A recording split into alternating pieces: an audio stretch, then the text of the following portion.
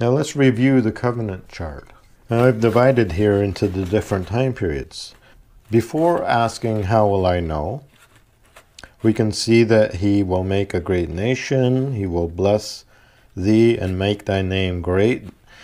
I will bless them that bless thee, curse them that curse thee. In thee shall all the families of the earth be blessed. Unto thy seed I will give this land at Shechem. I will make your seed as numerous as the dust of the earth. I will give you the land in every direction as far as you can see.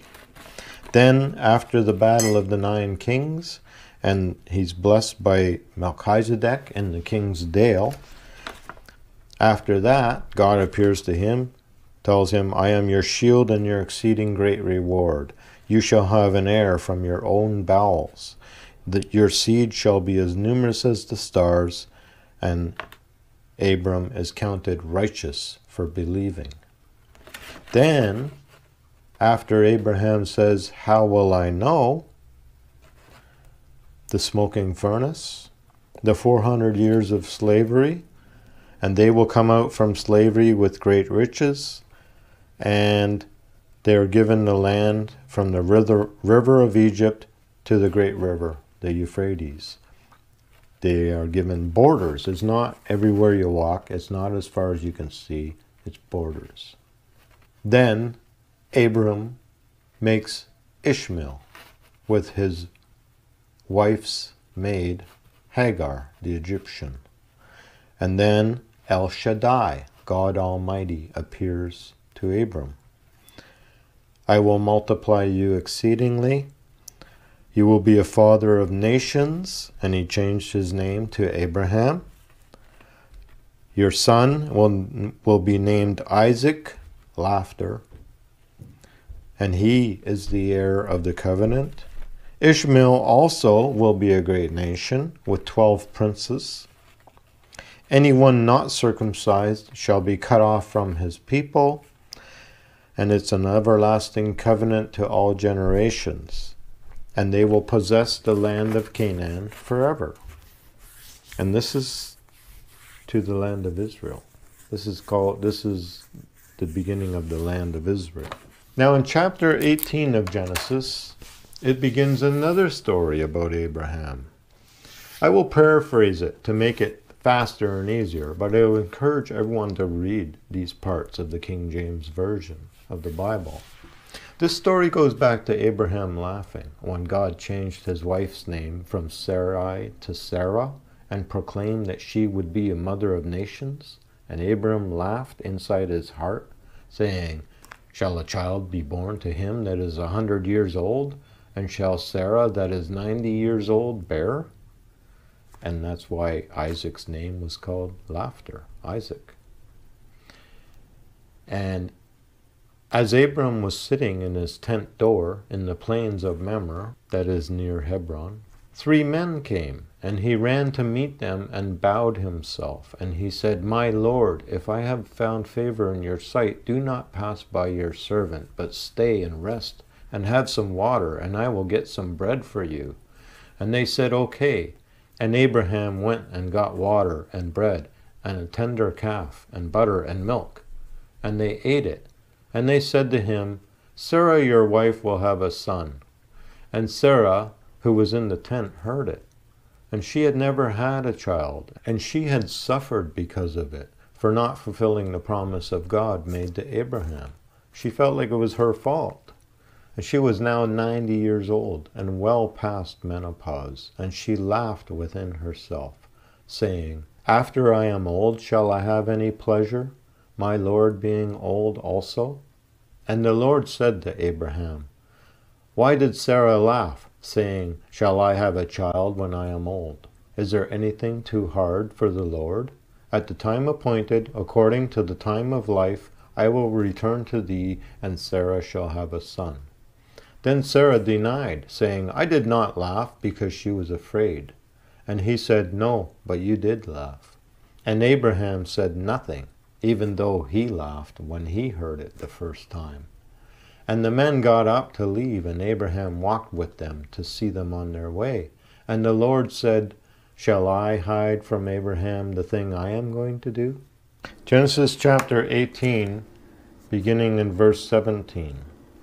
Shall I hide from Abraham the thing that I am going to do? Seeing that Abraham shall surely become a great and mighty nation, and all the nations of the earth shall be blessed in him. For I know him, that he will command his children and his household after him, and they shall keep the way of the Lord, to do justice and judgment, that the Lord may bring upon Abraham that which he has spoken of him. And the Lord said, because the cry of Sodom and Gomorrah is great, and because their sin is very grievous, I will go down now to see whether they have done altogether according to the cry of it, which is come unto me, and if not, I will know. And the men turned their faces from thence, and went toward Sodom, but Abraham stood yet before the Lord. And Abraham drew near and said, Wilt thou also destroy the righteous with the wicked? Peradventure there be 50 righteous within the city. Wilt thou also destroy and not spare the place for the 50 righteous that are therein? That be far from thee to do after this manner, to slay the righteous with the wicked, and that the righteous should be as the wicked that be far from thee. Shall not the judge of all the earth do right? And the Lord said, If I find in Sodom 50 righteous within the city, then I will spare all the place for their sakes. End quote. And Abraham then bargained God down bit by bit, until he said he will spare Sodom if he finds 10 righteous within the city. And they both went on their way. Abraham was of course worried about his nephew Lot and his family who lived in Sodom. But he hid that from God also, I suppose. He didn't directly ask him about Lot. Now, in chapter 19, the book of Genesis takes a turn away from Abraham directly and tells the story of God visiting Sodom and Gomorrah. As Lot sat in the gate of Sodom, 2 angels came, walking, and Lot ran to meet them. He invited them to stay at his place, but they said, No, we will stay in the streets all night. But Lot pressed them greatly, until they agreed to stay in his house. After he fed them, but before they turned in for the night, the men of Sodom gathered outside the house. Both young and old, they came and surrounded the house. They called to Lot, Bring out the men that are staying with you, that we may have sex with them. Lot went out to talk to them, and offered to give up his 2 virgin daughters to them. But they would not hear it. They wanted the men. The men of Sodom said, This guy Lot came here to live with us, and now he wants to be our judge? And they pressed in, ready to break the door down. But the 2 angels pulled Lot into the house and shut the door, and they struck the men of Sodom with blindness. They then told Lot, The Lord has sent us to destroy this place, because the cries of the people against these men have grown great before the Lord. Gather up your family. Lot went to his married daughters and sons-in-law, but the sons-in-law thought he was crazy, and would not come with him, neither did his married daughters. At sunrise, the angels told Lot, Take your wife and your 2 daughters and flee from the city, so you don't get consumed in the iniquity of the city. As Lot delayed and took his time, the angels grabbed them all by the hand and brought them to the outskirts of the city.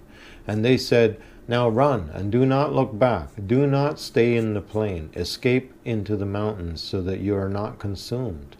But Lot said, Oh, I can't escape to the mountains, because I'm afraid something will happen to me there, and I die.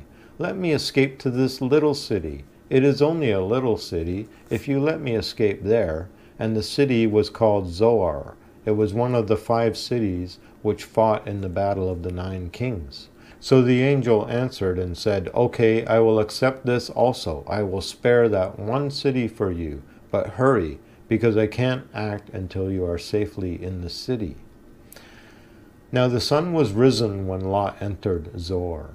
And the Lord rained fire and brimstone from the Lord out of heaven. But Lot's wife looked back, and she became a pillar of salt. And Abraham got up early in the morning, and was looking toward Sodom from his place on the mountain, and the smoke of the country looked like the smoke of a burning furnace. Lot became afraid to dwell in the city of Zoar, so he left the city and moved into a cave in the mountains with his 2 daughters. Okay, before we continue on the narrative, let's take a look at what happened. First of all, Sodom and Gomorrah had become the poster story against homosexuality.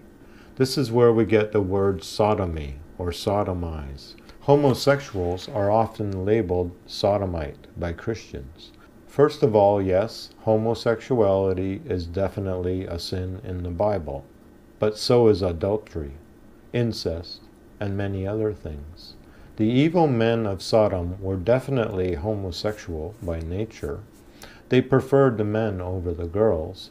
But was homosexuality the reason that Sodom was destroyed? The reason God gave to Abraham in Genesis chapter 18 verse 20 was because the cry of Sodom and Gomorrah is great, and because their sin is very grievous. Also, the angels told Lot in Genesis chapter 9:13, "For we will destroy this place, because the cry of them is waxen great before the face of the Lord, and the Lord has sent us to destroy it."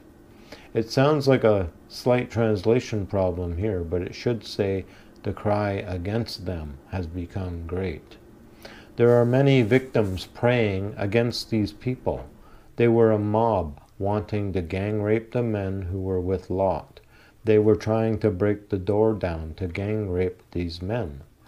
This is not a gay couple living together in a consensual relationship. This is violent mob rule.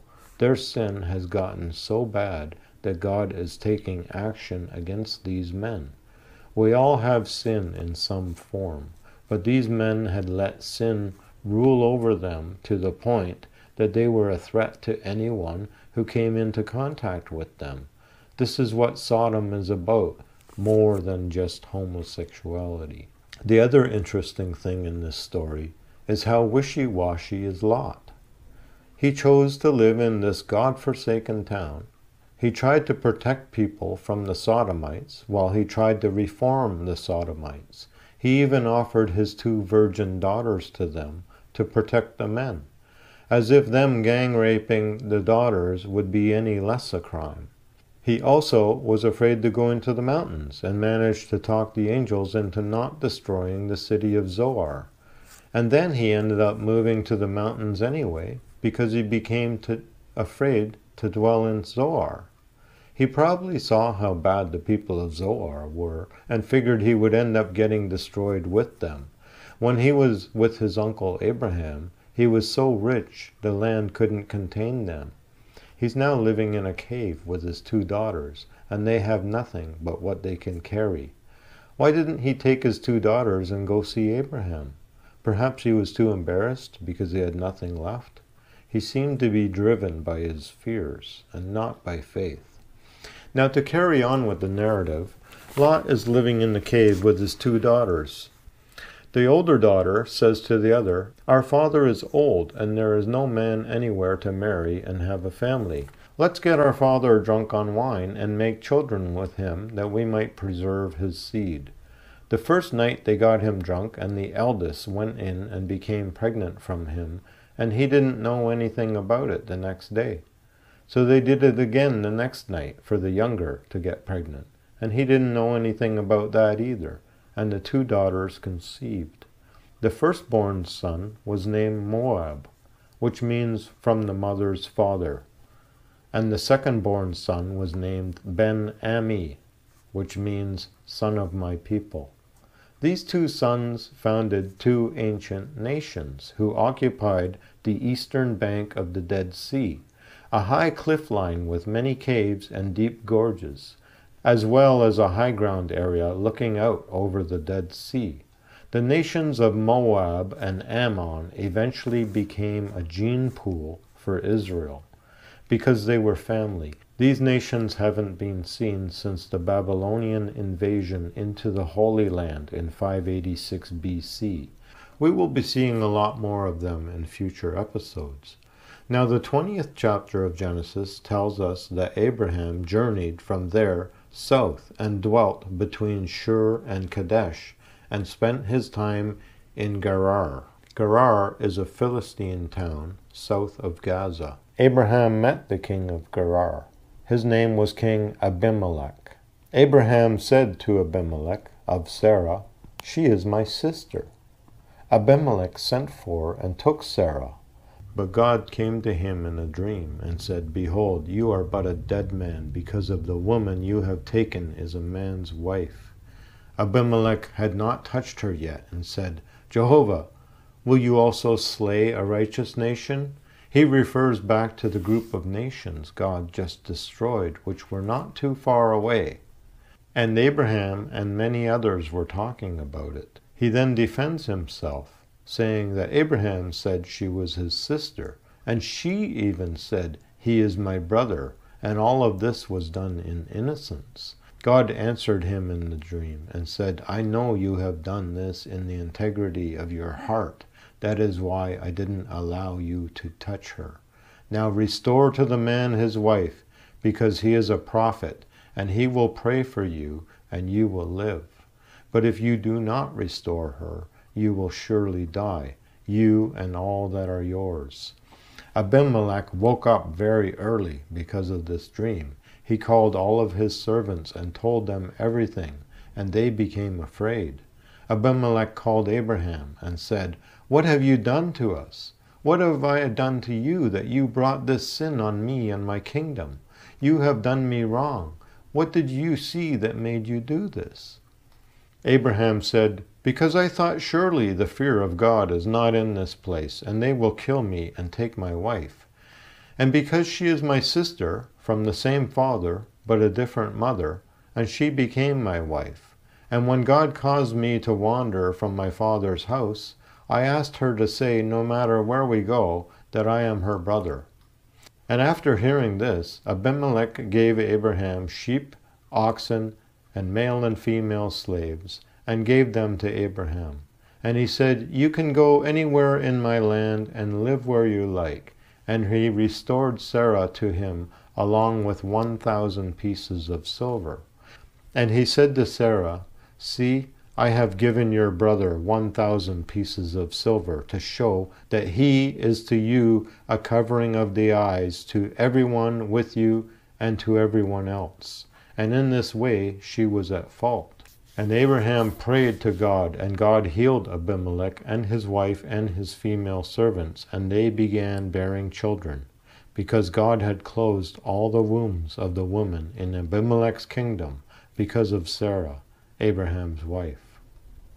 So now that all of this has happened, let's analyze it.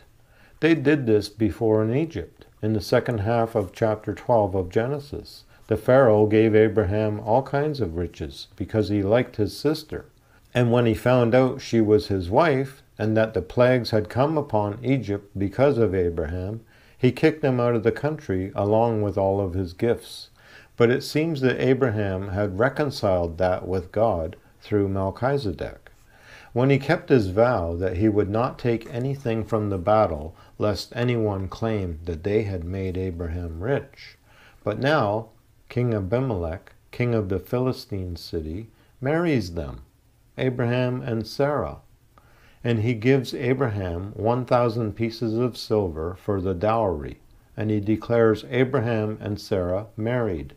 He then reproves Sarah for deceiving him, as in being available when she's not available, or being not covered when she is covered. God had always considered them married. He had already promised them a child together. But I suppose this is a great healing for Sarah. All of this confusion over whether she was his brother or his wife was finally over. And guess what happens next? Sarah becomes pregnant at 91 years old and bears a son to Abraham at the appointed time that God had promised. Isaac, the promised one, actually happened. And Sarah said, "God has made me laugh, and all that hear will laugh with me." And Abraham circumcised Isaac at 8 days old, as God had commanded. Sarah also said, "Who would have said to Abraham that Sarah would give him a child, because I have borne him a son in his old age?" And Isaac So she's taken the credit for giving Abraham a son after all of this. And Isaac grew and was weaned. So Abraham held a feast on that day. Then Sarah saw Ishmael, the son of Hagar, the Egyptian, teasing Isaac. And she said to Abraham, "Cast out the slave woman and her son, because the son of this slave will not be the heir with my son Isaac." This grieved Abraham very much because of his son Ishmael, who was 14 years older than Isaac, who was just being weaned. God said to Abraham, "Don't worry about the boy or your slave girl. Do all that Sarah has said, because in Isaac your seed will be called. And also the son of the slave girl I will make a great nation, because he is your seed." Now here God reminds Abraham of the promises he has given him. The time when Abraham laughed, when Sarah received her name and was called the mother of nations. And Isaac received his name from God before he was even conceived. Isaac means laughter. Isaac here is named by God also, but Ishmael is not named, because he does not share in the promise of the covenant. He is only referred to as the lad, or the son of the slave woman. God also reminds him of his promise to Ishmael that he had made when Ishmael was born, and the covenant of circumcision was made, that he will also be a great nation. This event is also used as a teaching aid by the Apostle Paul to explain the two covenants, one of works and one of faith. I already have read from the Galatians chapter 3 and chapter 5, but I skipped over chapter 4, because in this chapter Paul makes another argument against Gentile Christians being circumcised, using Isaac and Ishmael as an example. Genesis chapter 4, verse 21. "Tell me, you that desire to be under the law, do you not hear the law? For it is written that Abraham had 2 sons, the one by a bondmaid and the other by a free woman. But he who was of the bondwoman was born after the flesh, and he of the free woman was by promise, which things are an allegory. For these are the 2 covenants, the one from Mount Sinai, which genders to bondage, which is Hagar. For this Hagar is Mount Sinai in Arabia, and answers to Jerusalem, which now is, and is in bondage with her children. But Jerusalem which is above is free, which is the mother of us all. For it is written, Rejoice, thou barren that bears not. Break forth and cry, thou that travails not. For the desolate has many more children than she which has a husband. Now we, brethren, as Isaac was, are the children of promise. But as then he that was born after the flesh persecuted him that was born after the Spirit, even so it is now. Nevertheless, what says the Scripture? Cast out the bondwoman and her son, for the son of the bondwoman shall not be heir with the son of the free woman. So then, brethren, we are not children of the bondwoman, but of the free. End quote. Here Paul is putting Ishmael and the Jewish teachers in the same class as persecutors of Christians. We should be careful and make sure we have all of the information before we pass judgment on any group of people today. These groups that we are discussing have all been known by God from the beginning, and God still has a plan for each one of them. Make sure you are not going against God in your judgment. We still have many prophecies to study, and we do live in a free and just society. These classes of people move in and out of interactions with God through time, and we have only begun to understand it. Now, just to back that up with Paul's teachings, I'll read Romans chapter 11, verse 1. I say then, has God cast away his people? God forbid. For I also am an Israelite, of the seed of Abraham, of the tribe of Benjamin. God has not cast away his people, which he foreknew. Do you know what the Scripture says of Elijah? How he makes intercession to God against Israel, saying, Lord, they have killed thy prophets, and digged down thy altars, and I am left alone, and they seek my life. But what says the answer of God to him? I have reserved to myself 7,000 men, who have not bowed the knee to the image of Baal. Even so, then, at this present time also there is a remnant according to the election of grace. And if by grace, then it is no more of works, otherwise grace is no more grace. But it be of works, then it is no more grace, otherwise work is no more work. Jumping ahead to verse 18, boast not against the branches, but if thou boast, thou bearest not the root, but the root thee. Thou wilt say then, the branches were broken off, that I might be grafted in. Well, because of unbelief they were broken off, and thou stands by faith. Be not high-minded, but fear, for if God spared not the natural branches, take heed lest he also spare not thee. End quote. The next morning Abraham woke up early the next day, and he took bread and a bottle of water, and he strung it over her shoulder, and sent Hagar and Ishmael away. She wandered in the desert of Beersheba. After the water was gone and they were exhausted, she left the boy under a shrub and sat about a bowshot away, because she didn't want to see him die, and she wept. And God heard the voice of the boy, and the angel of God called to Hagar out of heaven, "What's wrong, Hagar? Fear not, because God heard the voice of the boy where he is. Arise, lift up the boy and hold him, because I will make him a great nation." And God opened her eyes, and she saw a well, and she filled the bottle and gave the boy water. And God was with the boy, and he lived in the desert and became an archer. And he lived in the desert of Paran, and his mother got him a wife out of Egypt. At that time Abimelech, the king of Gerar, and Phicol, the chief captain of his army, spoke to Abraham, saying, "God is with you in all you do. Now swear to me by God that you will not deal falsely with me, or with my son, or with my son's son, but according to the kindness that I have done to you, you will do to me, and to the land where you have lived." Abraham said, "I will swear." And Abraham reproved Abimelech because of a well of water which Abimelech's servants had violently taken away. And Abimelech said, "I don't know who has done this thing, neither did you tell me. I haven't heard of it until today."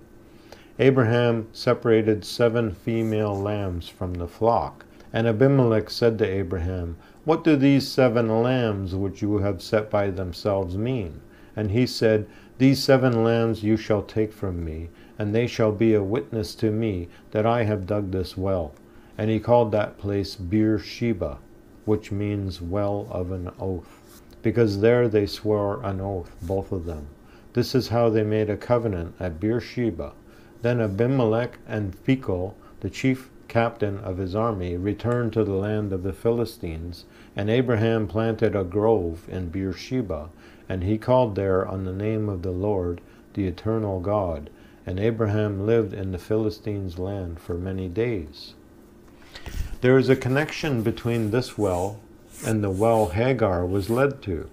They are the same well. This is called the well of an oath, or Beersheba.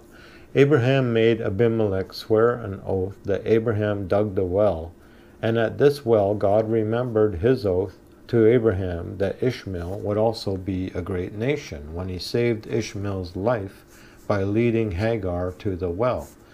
God did not answer Hagar's cries for help, but when the mother left the boy under a bush, the boy cried, and God heard him. Beersheba became the southern border of Israel in later times. Today it is the 4th largest city in Israel.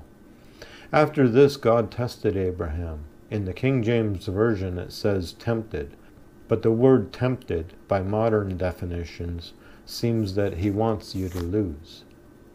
It actually means tested. God tells Abraham to take his only son Isaac, whom he loves, and go to the land of Moriah, to a mountain God will show him, and offer up Isaac as a burnt offering to God. Abraham woke up early the next morning, and took 2 servants and Isaac, and went to Moriah. On the 3rd day Abraham saw the place far off, There he left his servants with the donkey, and he and his son went on by foot. He told the servants, "Wait here while we go to worship and come back." He took the wood and gave it to Isaac to carry, while Abraham carried the fire and the knife. And as they were walking, Isaac asked his father, "We have fire and wood, but where is the lamb for a burnt offering?" And Abraham answered, "My son, God will provide himself a lamb for a burnt offering." So they walked to the place God told him of, and Abraham built an altar and laid the wood, and tied up his son and laid him on the wood and lifted the knife. Just then an angel of Jehovah called to him out of heaven and said, "Don't lay a hand on the boy or do anything to him. Now I know, because I see that you fear God, because you did not withhold your only son from me." Abraham then looked up and saw a ram caught in a bush by its horns, and Abraham offered up the ram instead of his son. And Abraham named the place Jehovah-Jireh, which means Jehovah will see to it, as it is said to this day, the Bible tells us, because in the mount of Jehovah it shall be seen. And the angel of the Lord called out from heaven again and said, "Because you have done this, and have not withheld your only son, in blessing I will bless you, in multiplying I will multiply you as the stars of heaven and as the sand of the seashore. And your seed shall possess the gates of his enemies, and in your seed all the nations of the earth shall be blessed, because you have obeyed my voice." There's a lot to talk about here. In Christian theology, Abraham offering his son to God as a sacrifice is symbolic of God offering his only son, Jesus Christ, for the sins of mankind. This is what is implied when Abraham says, God will provide himself a lamb for the burnt offering. Jesus is named by John the Baptist as the Lamb of God that takes away the sins of the world. Mt Moriah is actually the Temple Mount in Jerusalem, near where Jesus was crucified. This is what is also implied by the name Jehovah-Jireh. In the mount of Jehovah it will be seen. The lamb caught in the bush represents Jesus, who was instead of Abraham's son. He takes our place for the sin of mankind, to atone for sin. And Abraham, the father of all, offering his son, is referencing God the Father offering his son. Then again we see the physical and the spiritual parallels. The blessing of all nations happened by Jesus Christ taking away the sins of the world. The gospel has been a great blessing to the world as a whole, even to unbelievers. The end of slavery, the rights of the individual, forgiveness and mercy are all concepts that have guided the Christian nations. The Christian nations also have had the upper hand in wartime and have become the policemen of the world in many ways. The idea of holding the gates of one's enemies could also be applied to Israel of ancient times in regards to trade and travel. They were located at the confluence of the world's two largest trade routes. In Beersheba, Abraham then hears about his brother who has a large family now in Aram. They are both Semite. Abraham and his brother descended from Arphaxad. Aram was the brother of Arphaxad. The Aramean people are the children of Aram, and Abraham's brother Nahor lived among the Arameans between the rivers in Haran. In Genesis chapter 24, verse 10, the King James Version translates it as Mesopotamia. Actually, in Hebrew, it is Aram Nahar Ahim, which means Aram between the two rivers, which is actually in Upper Mesopotamia. The other part of Aram is in Damascus. When Abraham's father moved, he moved to Haran and lived with the Arameans because they were his own people. This may indicate that his home city of Ur was no longer of his own people. The Bible gives a short genealogy of Nahor, Abraham's brother, at the end of chapter 22. Then beginning in chapter 23, Sarah died in Hebron at 127 years old, and Abraham came to mourn and weep for her. He stood up and spoke to the sons of Heth, the Hittites, who were in that land. And he said, I am a stranger living among you. Give me a piece of land for a burying place, that I may bury my dead. The Hittites answered, saying, You are a mighty prince among us. You take your choice of burial places among ours, and you may bury your dead. Abraham then stood up and bowed himself to the Hittites and answered, Ask Ephron, the Hittite, to give me the cave of Machpelah, which is at the end of his field. I will give him as much money as it is worth. I will give him for a possession of a burying place among you. Ephron the Hittite answered Abraham in the audience of all the Hittites at the gate of the city of Hebron, No, my lord, hear me. I give you the field and the cave. I give it to you in the presence of my sons and my people. Now bury your dead. And Abraham bowed himself before the people of the land, and he spoke to Ephron the Hittite in the audience of the people of the land, and said, If you will give it to me, then hear me. I will give you the money for the field. Take it from me, and I will bury my dead there. Ephron answered Abraham, saying, My lord, listen to me. The land is worth 400 shekels of silver. What is that between you and me? So bury your dead. Abraham then weighed out 400 shekels of silver, and made sure they agreed upon all the trees that were there, and all the borders of it, before all the elders of the city. And Abraham there buried Sarah in the cave. This cave is now a sacred site in Israel. It is called the Tomb of the Patriarchs. It contains the remains of Abraham and Sarah, Isaac and his wife Rebekah, Jacob and his first wife Leah. Now that concludes Genesis chapter 23. In chapter 24, Abraham sends his chief servant to Mesopotamia to find his brother Nahor and find a wife for Isaac from the children of Nahor. And he made him swear that he will not choose a Canaanite woman for his son. I will leave this chapter to begin the story of Isaac's life in another video. We will skip to chapter 25 for the last part of Abraham's life. Abraham took another wife named Keturah. With Keturah he had 6 more sons. These sons' names were Zimran, Joksan, Medan, Midian, Ishbak, and Shua. Abraham gave all that he had to Isaac. He gave gifts to the sons of Keturah and sent them into the east to live. At 175 years old, Abraham died, and his 2 sons, Isaac and Ishmael, buried him in the cave where his wife Sarah was buried.